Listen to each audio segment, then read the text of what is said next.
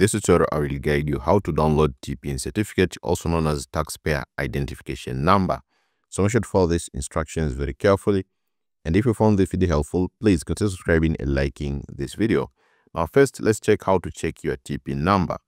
Go into Google search and write ZRA TPIN search, and then click this first link, which is from portal.zra.org.zm.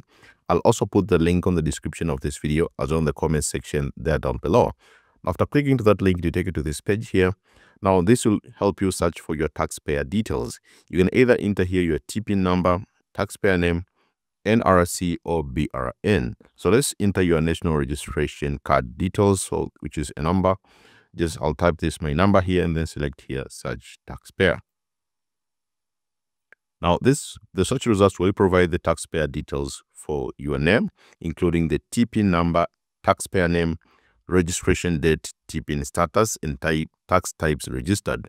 Now just copy this TPIN number here.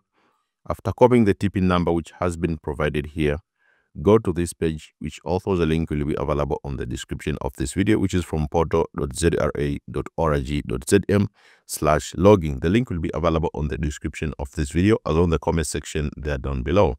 Now, after clicking to that link, to take you to this page here, which you'll need to sign in to the portal for ZRA. Now, to sign into the portal, we'll need you to enter here your TPIN number, which you've get it from this search taxpayer details. Make sure to copy your number, or you can either use tools like snipping tools or screenshot this page. After screenshot this page, make sure to copy this TPIN and then enter it here. Enter the TPIN number, enter your password, and then enter the captcha to verify that you're not a robot. Just make sure to copy exactly the number which has been provided here to verify that you're not a robot. Enter the captcha and then select here sign in to sign in into the portal. After you have signed in into the portal, you'll be able to download your TPIN certificate.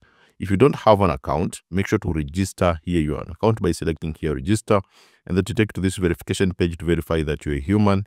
Type these numbers which you see here exactly. For example, here it's 6, so type 6, then K, and then V in small letters, so V, and then 93, and then Z, and then select here proceed to proceed that you're not a human, and then be able to register your account details into the portal. After the registration, then you can log in into the portal and you'll be able to download your certificate. Or if you forgot your password, select here forgot your password in order to retrieve your account details, and then make sure to log in into the portal, and then you'll be able to download your TPIN certificate onto the portal. Or maybe if you face any difficulties or it doesn't work anymore, you can always visit the ZRA offices and can help you with how to get your TPIN certificate. So you can visit your nearest ZRA offices on your region or province, or you can just contact them using their phone number, which is available also on their website, or just go on Google and search for ZRA contact details, and they can help you with how to get your TPIN certificate. But the most direct one is just logging into the portal. The link will be available in the comment section there down below.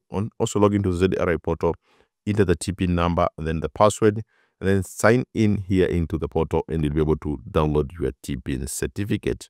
So thank you so much for watching this video. I hope this tutorial has helped you, and see you next time.